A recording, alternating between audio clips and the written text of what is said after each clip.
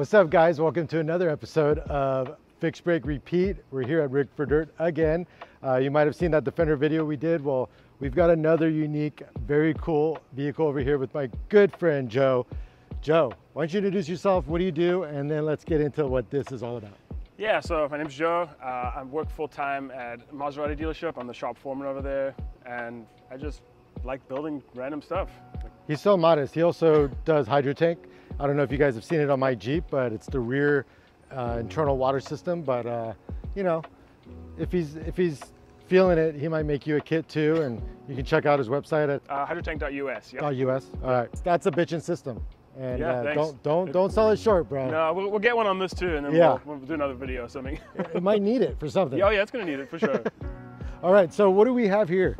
So this is a 2004 Volkswagen Jetta.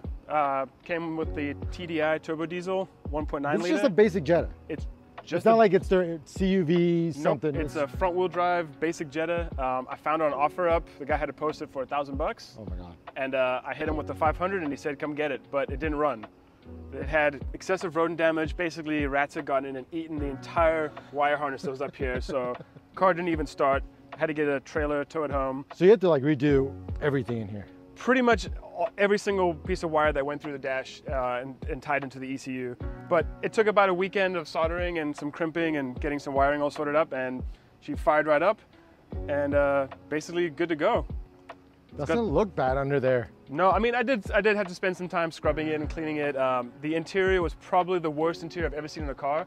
I actually got pink eye and a small nasal infection from trying to clean it out. That's dedication. It was pretty gross. And you got little louvers here, you got your hood Yeah, strip. so I decided, go a little crazy with it. I put some eBay hood vents on there.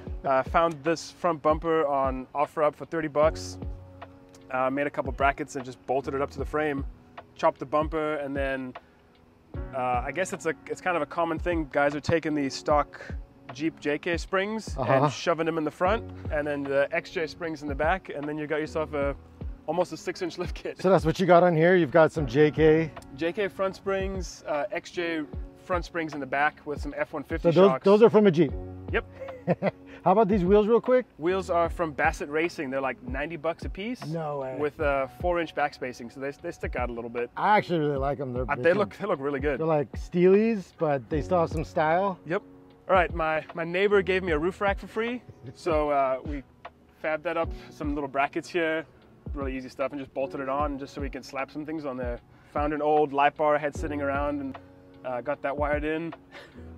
Dude, I feel like that's the theme of this vehicle, is like, what can I do for the least amount? That's the whole theme of this thing. The whole car was $500, so I figured. And it's a diesel, right? Turbo diesel. Turbo diesel, yep.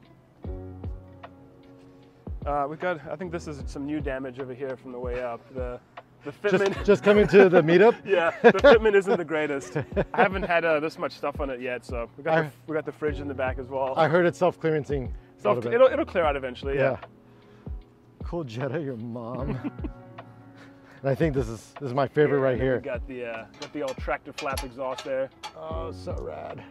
Got your Factor 55, of course. And what is that? Is that like a steel reinforced? So yeah, piece? I took the rear bumper off and I just welded into the factory crash bar my own hitch receiver.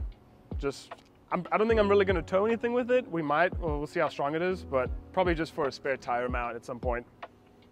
But again, the cheapest way to get something on here, that's how I'm going to do it. So what's the plan? We doing the Gambler or what, bro? I think so, yeah.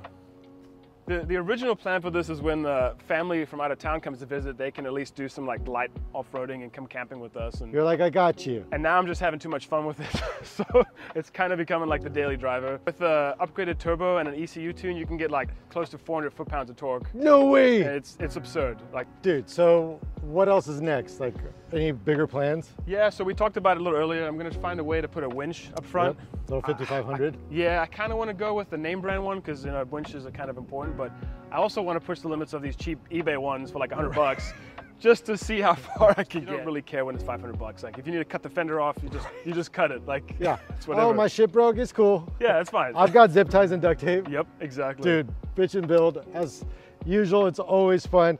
Check out Joe. What's your Instagram? African Dude 13. Is there any spaces or dashes in there? No, I think it's just all one word. Yeah. African Dude 13. Check him out. And as usual, guys, more to come.